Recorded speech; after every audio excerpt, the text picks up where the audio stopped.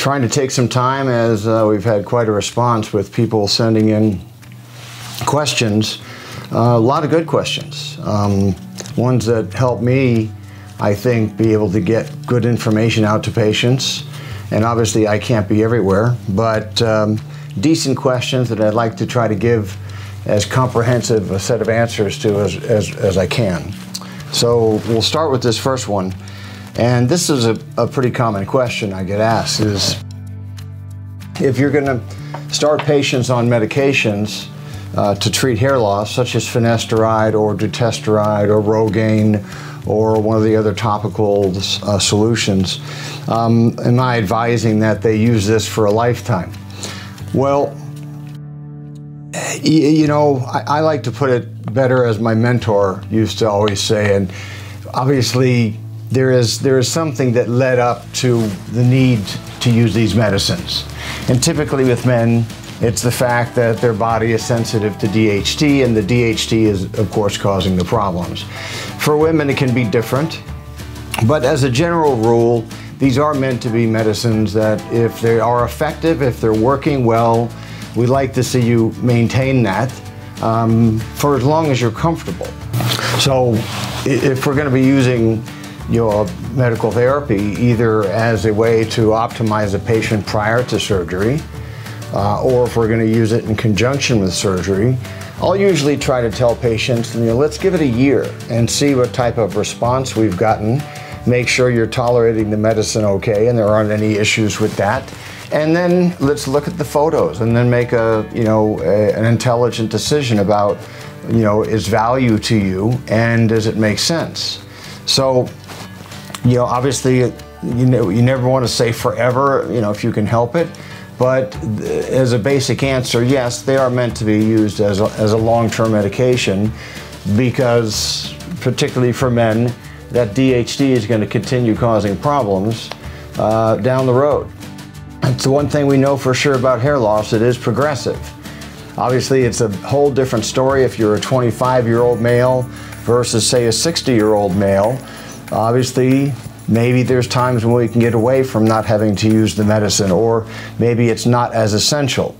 But a lot of it depends on the patient and their scenario. So I hope that answers that question. Next question I have here is, if there's someone with diffuse thinning, but they're using Finasteride or Dutasteride, will the shock of any nature of miniaturized hairs in between the implanted hair only be temporary? I think what you're trying to ask is, if you're already on medication and you still have diffuse miniaturization and someone elects to go ahead and take you to surgery, maybe your donor hair is strong enough that it'll withstand the surgery. But if you've got a lot of miniaturized hair, you're likely going to get some shock loss. So the answer to the question is yes and no. I think it would be unreasonable or unfair to say that, oh no, I don't think you'll get much shock loss. And there's times when maybe that can be the case. But generally speaking, especially depending on the size of the case, you can expect that there'll be some shock loss. In many cases, the hair will come back. But if it's really very fine and already on its way out, there's a good chance that that hair won't come back. So a lot of it, I think, depends on what is the strength of the hair at the time of when you're doing the surgery. And we try to compensate for that by making sure that the areas that we're working in, that we're keeping it pretty dense and that we've got good enough donor hair to work with. So we're not just ending up with, a whole lot of shock loss, and then you get regrowth of fine hair and it doesn't really look like you've made much of a difference. So there's a lot that goes into making that decision, but I hope, as a general answer, the truth is typically it's temporary, but it's largely dependent on the strength of the hair in that area to begin with. This is an interesting question, more of a statement. Patient says they have CCCP, central centrifugal scarring alopecia, and that their dermatologist had them on a steroid cream, and that the hair has started to regrow. Can I get a transplant now? Well, that's going from point A to point B pretty quick. I think the first question I would ask if it was my patient, did the dermatologist confirm this with a biopsy? Are we sure we're dealing with CCCP? If it's a scarring alopecia and there's active inflammatory change, then no, you should not do a transplant. Yes, a topical steroid in some cases can help reduce some of that inflammation, but that's not a green light to go right ahead and jump into doing surgery.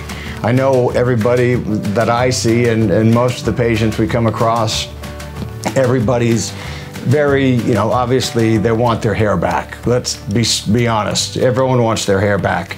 And many people are willing to do just about anything. But I still think, taking your time and making sure you're being guided properly is essential. And most good dermatologists will know, and if not, you can visit obviously any reasonable, well-trained ABHRS diplomat surgeon, or anyone that is an individual surgeon who does nothing but hair and really understands the art of hair. They'll be able to give you good advice about what to do and what not to do. But typically not a good idea to go transplanting into any area that has scarring alopecia. There's very few exceptions to that. There are some, but as a general rule, we try to avoid that, stay away from that. This is a difficult question to answer, and I'll be honest with you right up front. A patient wrote in, I've used some strong drugs such as Finasteride, 0.5 milligrams daily, and minoxidil, topical androgens like RU580R1, I think is what he's writing here, and Fluoridil, but never got any regrowth whatsoever. The question is why, and what else can I do? Well, if it sounds to me from this question or this statement is that you've used some androgens, maybe for what reason, that's up to you, but you understand that the more testosterone in your system, the more DHT.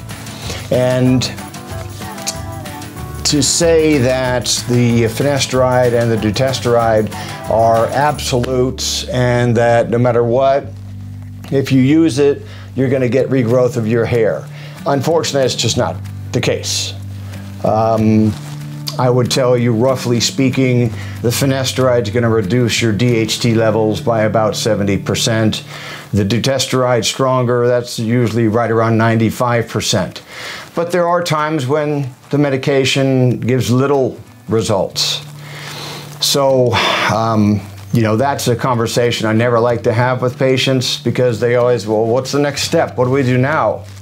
And as I said, there are some possible things coming down the line, but we still have the possibility of using laser therapy and some other things. But I think hold tight. There are going to be some things coming down the pipeline that are going to be, in my opinion, very effective and may give us another option in terms of our choices and what we can do to help those areas. But if you're using androgens of any sort, whether it be oral or injectable, obviously you're not doing yourself any favors when it comes to your hair, because as your androgen levels go up, so do your DHT. Different oral or injectable androgens are more androgenic than others in terms of how much DHT it changes. So it's a good thing to understand that very well before you go getting into using that for whatever reason you're using it. So I hope that answers the question. The real takeaway answer is that nothing's perfect. There's been plenty of times where we've put patients on Finasteride and not gotten much response. It doesn't happen too often, but it does happen. And that's why usually if you've got a patient that has really, really good donor hair and they're really diffusely thin everywhere, it may not be, but they're itching. They want to get, and they're willing to use the Finasteride, and they want to go to surgery tomorrow. you know, sometimes there can be value in, you know, giving it a little bit of time to make sure that they are going to respond to the medication. Because, you know, you just don't want that patient angry. You do the surgery, they keep losing more hair, and then you're chasing your tail. So I always go back to, I love the, you know, trying to optimize patients first. Try to take your time. That's not what most people want to hear. It's, you know, get me well, doc, do it now and do it my way, you know. We do our best, but not every one of these medicines is 100%. And you know, obviously some of them have side effects that patients can't tolerate. So we do our best with it. But as I said, there are going to be some new things coming down the pipeline, and maybe we'll talk about that at another little sitting. But keep those questions coming. It keeps me on my toes, and I enjoy doing it. And no question is too small. I'm happy to answer it, and I hope that I can help you in your journey. Okay? Have a great day.